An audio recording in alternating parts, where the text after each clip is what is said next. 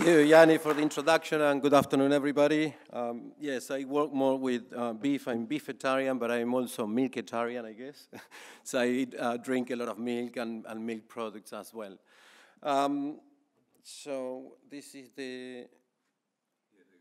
Okay, very good. So I will be presenting some of the results that we are getting from the project on looking at the environmental impact of Kikuyu-based dairy pasture systems.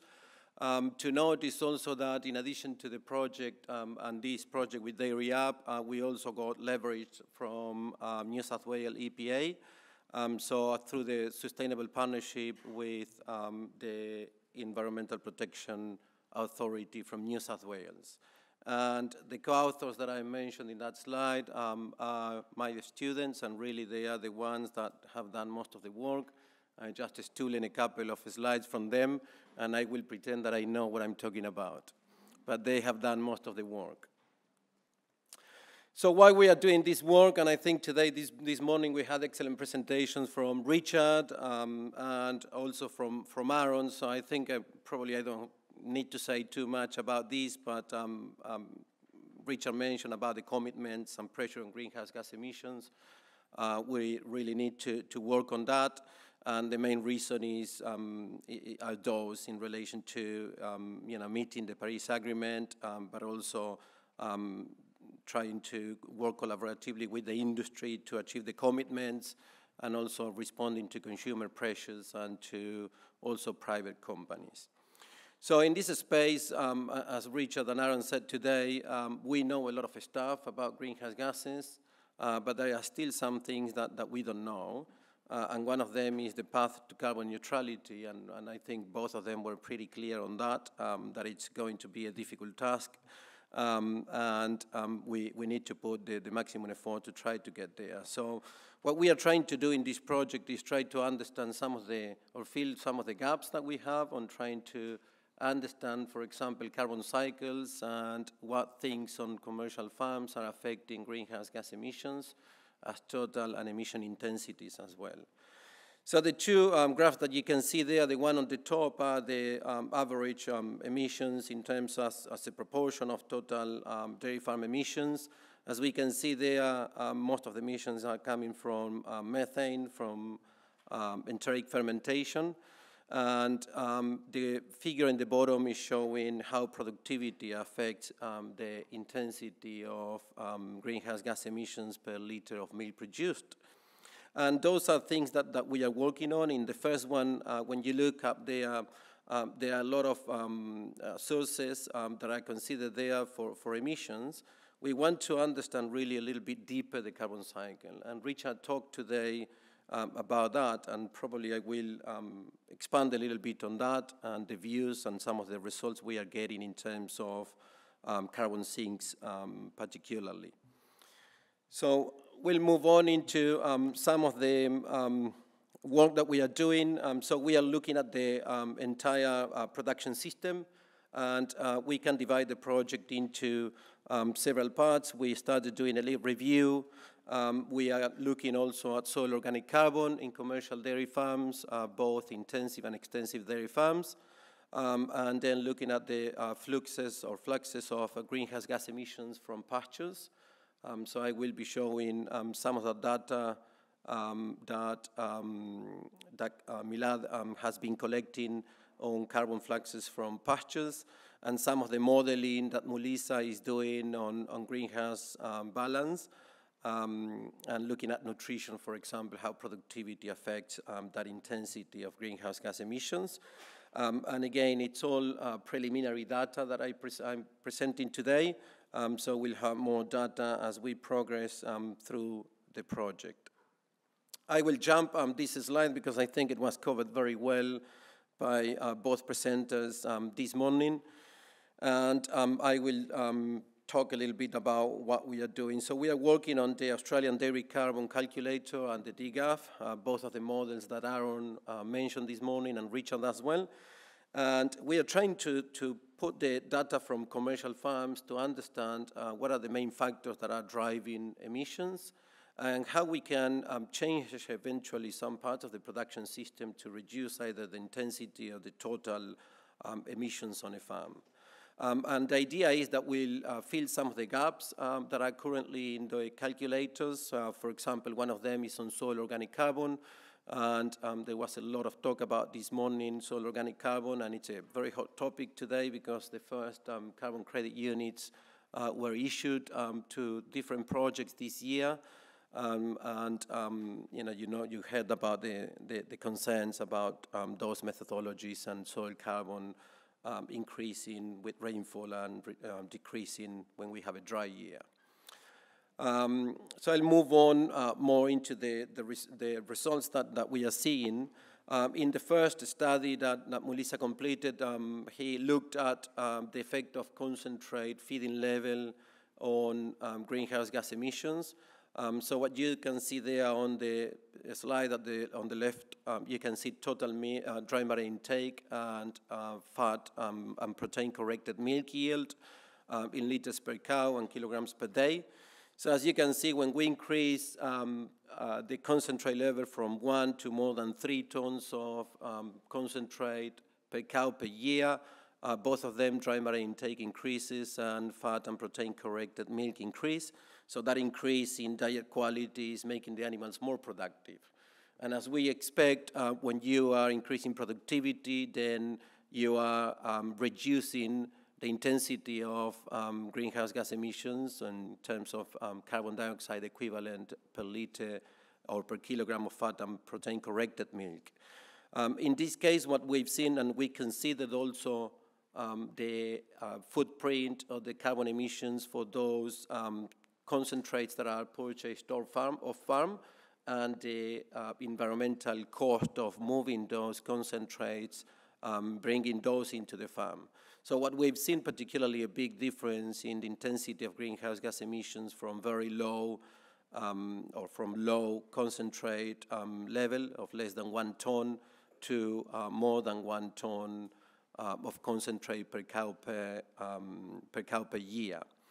And I also added in there, so if you want to put a number into your farm and you know how many liters or how many kilograms of fat and protein-corrected milk you produce in a year, then you multiply that by the number that you get there, 0.90, 0.79, or 0.77, and you'll get the total kilograms or ton of carbon dioxide equivalent that you could be avoiding or reducing to release to the atmosphere by increasing concentrate supplementation, which is mainly as a result of increasing productivity. The other thing that I added into that slide on the right-hand side is the blue bars on the stocking rate, and as expected, as you increase the concentrate feeding level, you're having a higher, lower stocking rate in terms of cows per hectare. Now, why did I show that? Because I want to put out a little bit of the results that we've got with the chambers and measuring fluxes of greenhouse gases from pastures, from dairy pastures, and also from some beef pastures. We have these environmental chambers that you can see in that picture. So those chambers, they open and close approximately every 1.5 hours in the field, and we measure the concentration of gas every second during the period that they are closed. So when we see a change, for example, a reduction in CO2 concentration, is because that CO2 is being used by the ecosystem, for example, by the plants to do photosynthesis. If that happens with methane, that is a reduction in methane concentration, is eventually because the methanotrophic bacteria, so those bacteria in the soil that use CH4 as an energy source, are using that methane. So those chambers allow us to see, have a very good picture on greenhouse gas emissions and greenhouse gas balance from the entire ecosystem. So it's not only the plant, but it's also the soil and the bacteria in the soil, which are related to things that Richard was talking today. And we also measure nitrous oxide as well. So we've been doing this for a couple of years now, and the data that I put there are the fluxes in grams of CO2 per hectare per day for carbon dioxide on the left-hand side, CH4 in the middle, so methane in the middle, and nitrous oxide on the right-hand side. And those are frequency histograms, so it's telling you what the majority of the values that we obtained, where they are sitting. So if you have a look, for example, at the graph on the left, which is CO2, you'll see that towards the right-hand side of the x-axis, you have the 0 value there. So towards the left, it's negative, so it means that the pasture is taking up or is consuming that CO2 from the atmosphere. And on the right-hand side of that 0 is because the pasture or the ecosystem is releasing CO2 to the atmosphere. Yeah? And that is a lot of data. There are several thousand data points in there. The main thing is that the pastures, they can act as both as a source and a sink of carbon dioxide, and the same for methane. Now, what we are trying to do is to try to understand what are all those factors that are increasing, for example, the uptake or the use of carbon dioxide, or the disappearance of or oxidation of methane, for example, and what are the factors that are contributing to the release of those gases. Now, that's a lot of information. In the methane, we see a similar thing, that the pasture, they can act as a methane oxidation sink, or also as a methane releasing ecosystem, so releasing methane, and a similar thing for nitrous oxide. Now you say, well, what does all that data mean? And we are still chewing up on the data, trying to understand and studying all the factors that may be contributing to pastures being either taking up those gases or producing or releasing those gases, so we can start advising on grazing management, for example, to improve uptake of those gases. Now, in the next slide, I say, well, let's do something. We've been talking about, this morning, Richard was talking about, total carbon dioxide equivalents and the global warming potential of the different gases. So what I've done in this slide, I put all the gases together, and I say, well, if carbon dioxide has a global warming potential of 1 in 100 years, yeah, then methane has a global warming potential of 28 times carbon dioxide, yeah, and nitrous oxide about 265 times the global warming potential of 1 kilogram of carbon dioxide. And I added all of those together for the pasture. And basically, what we've seen is a similar thing. The pastures, they are acting as either a sink or a source. But when we average all data across all the data that we collected, we get that the pastures on average are taking up about 8 kilograms of CO2 equivalent per day. And this is about 2 years' time with a lot of data that we have collected. And I say how that translates into a farming system, and then if we go back to the data that I presented in terms of a stocking rate, we see stocking rate is anywhere between 1 and 2 cows per hectare in most of the production systems that we looked at. And a cow is producing about 400 grams of methane per day. When you multiply that 400 grams of methane per day times 28, you get a cow is producing about 11 kilograms of CO2 equivalent per cow and per day, and our pasture system is apparently capturing or uptaking 8 kilograms of CO2 equivalent. So it's about 80% of what the cow is emitting, it's being taken up by the pasture. And I repeat that in these pasture systems we have a lot of measurements in a lot of different systems, even after mulching, dry periods, wet periods. So what Richard was saying today in terms of, yes, the animal is an intermediate in that carbon cycle. The animal, the plant is taking the carbon dioxide from the atmosphere, and then the animal comes and eats the plant, and then part of that carbon goes to milk and to the body of the animal, and the rest goes back to the atmosphere. Yeah? So I think it's what I'm coming to the conclusion about this is, yes, we still need to study a lot, but in our view, or in my view, there is potential there to start thinking about the role that the animal is playing in that grazing system, and what is the real global warming potential of the dairy industry. Do we need to start considering some of these fluxes of carbon as well to make the numbers? Because if the cow is really eating, and this is, by the way, considering the 28 times global warming potential of methane, that it's going to be a much longer time in the atmosphere, and it's also will warm the radiative forces higher as well. So we are considering all of that. So whether we need to consider that and start putting a number into some of those things, I think we are too early to say something like that, but this is where we are heading. Now, the other topic that came up today as well is soil organic carbon, and we are doing work with commercial dairy farms where we are doing, carbon auditing or measurements of soil organic carbon, and Maddie is doing a lot of this work, so these beautiful graphs are from Maddie. I'm not that good at putting colors, but she divided this in carbon estimation areas. So it means an area is, for example, an irrigated type of pasture, or a dry land native pasture, or a crop, or a particular rotation. And we are looking at the soil organic carbon, so those are the points that we are sampling in commercial dairy farms, both intensive, and we want to understand this a bit better. So when we put that information together with soil maps, this is what you can see in there. In one of the properties, and this is in Costofin, so the dairy farm that we have across the road, basically we have levels of soil organic carbon there, and this is showing the percentage of soil organic carbon between 15 and 30 centimeters depth. And as you can see, there are lighter areas, which I cannot, yeah, I can point, look at this, that's nice. So you can see some of these lighter areas that they do have lower soil organic carbon, and those are native pastures.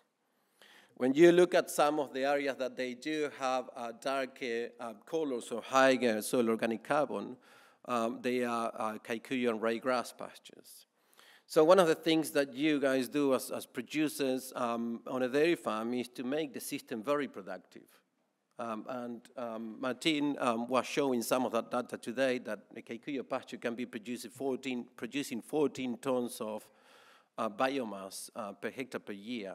So those are very big numbers, and I think we need to start looking at how that productivity of the system, of the pasture, of the cow, and so on and so forth, is really affecting that carbon balance in dairy farms.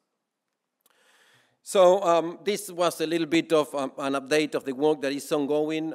There is a lot of work that we are doing. Certainly for me, I think it's very exciting stuff to be looking at things that we didn't pay much attention before, like pasture greenhouse gas fluxes. I think it's an area that we talk about, but nobody has really measured. It's not easy to measure. We were lucky that Milad, one of the PhD students, is very good at electronics and put these automated chambers together, and we are able to collect these data as we were never able to do before. We can apply treatments today, and we can do a lot of different things.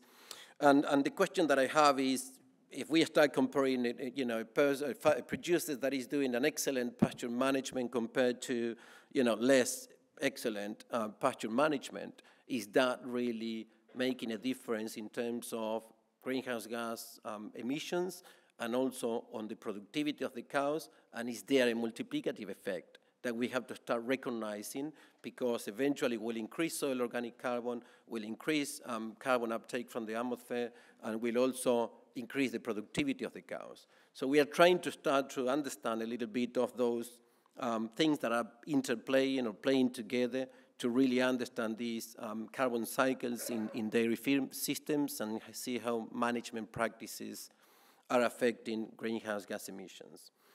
I think soil organic carbon, it's a lot of work to do, and we are sampling hopefully a lot of these properties before the end of the year. And we'll get eventually, for the next symposium, we'll get some more information, hopefully. In terms of cattle nutrition and productivity, it's well known that increasing productivity will reduce the intensity of methane emissions.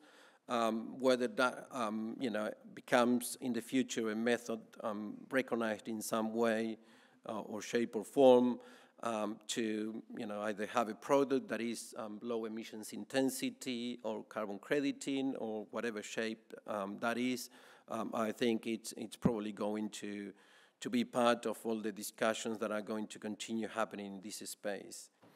And then the other part that is ongoing is all this research on carbon balance on more intensive or extensive or pasture-based dairy systems.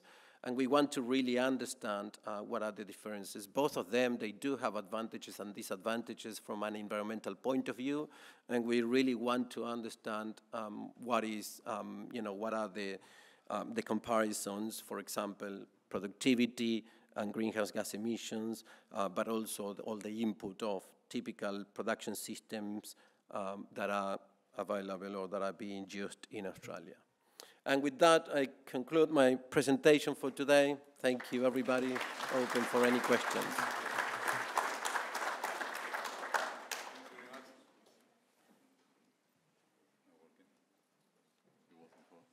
Thanks very much, Luciano. Any questions for Luciano? Yes, there is one over there, please. Just on the flux of greenhouse gases.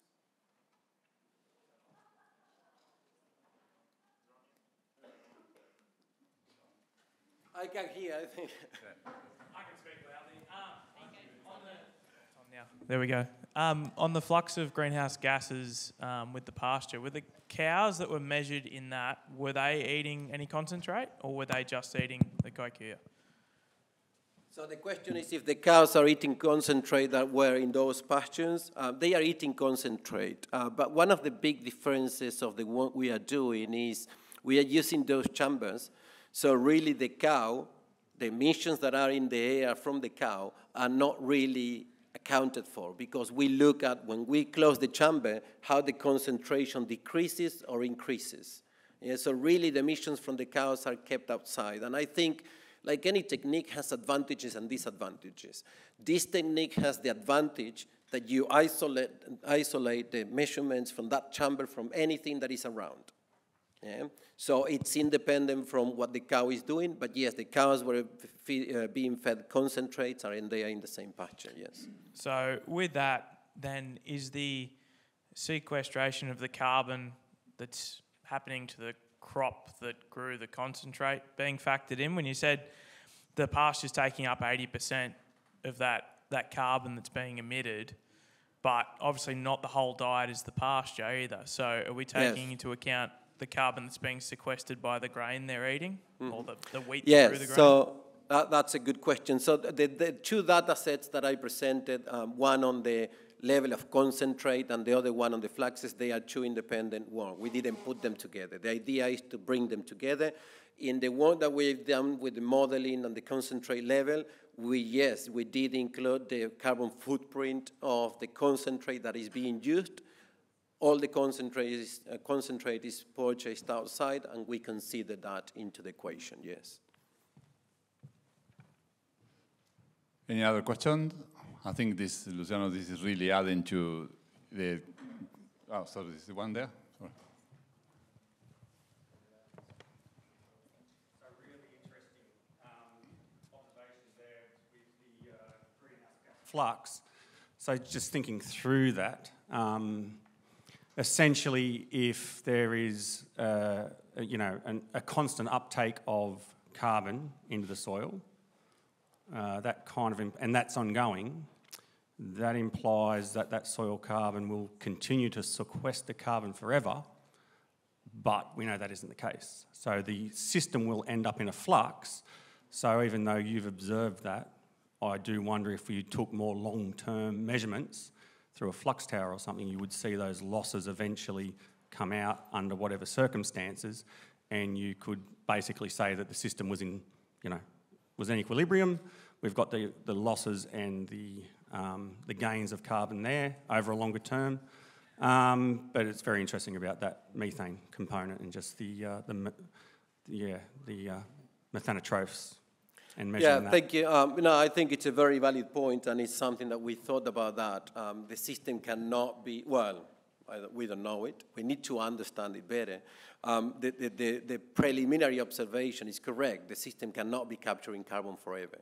Now, it is the system capturing carbon really, or is that carbon the part of the carbon that is going back to the atmosphere and part of the carbon that is going out with the milk and the meat, and is part going to the soil, and what proportion is going to each place? So that's why I think that when we talk about the carbon cycle, yeah, we've done a lot of research over the years, but we still have a lot to know. And there are things that we didn't put a real number into it. We are still surprised about a lot of the results we get and how sensible, the system is to these fluxes in terms of you mulch. When you mulch, for example, you have all the forage that stays on top of if the cow doesn't eat it, it stays on the ground and produces CO2 again.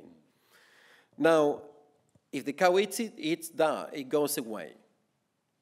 The mulching also not only will end up oxidizing that biomass that is on the surface of the pasture, but also the root system. The root system will shorten when you graze it, and then all that root is going to be producing a lot of CO2, and that's why we see all of those positive emissions. So what is the proportion of everything? I think it's something that we don't really know today. So to be honest, I agree with your point, but I don't think we have real data to have, a real understanding of all of that. Did you run the chambers at night? All day. And what you see is, obviously, during the day it's negative, during the night they are producing. So the chambers open every 1 hour. They open and close for 10 minutes, and then it's when we measure that. So I think we are doing really good measurements to really have a good understanding of the topic. Now, again, the data that I presented today, it is preliminary data. We need to look at, because you say, well, what proportion of the farm is your chamber representative of? Because if you have a crop on the other paddock and we didn't measure the crop. So yes, it is complex, but what we've done is we dumped all the data that we had together with days that are releasing a lot of CO2 and days that are capturing a lot of CO2. Some of these Kikuyu pastures, we observed 400 kilograms of CO2 equivalent being uptaken in a day. 400 kilograms in a day. And 250 release in a day as well. So yeah, it opens up for a lot of discussion, but I think that's the exciting part of that work that will let us understand much better a lot of these. That's what we are interested in, that carbon cycle, that real carbon cycle. Where is that carbon going? Part maybe in the soil, part maybe in the animal, in the milk, in the meat, go back to the atmosphere, wildlife, insects, and so on and so forth. I think the important thing is that we are measuring, so it's, we are hopefully trying to clarify that, and when the project is complete, we will be able to say how important or not all that is. So well done, Luciano. Thanks very much. Thank you.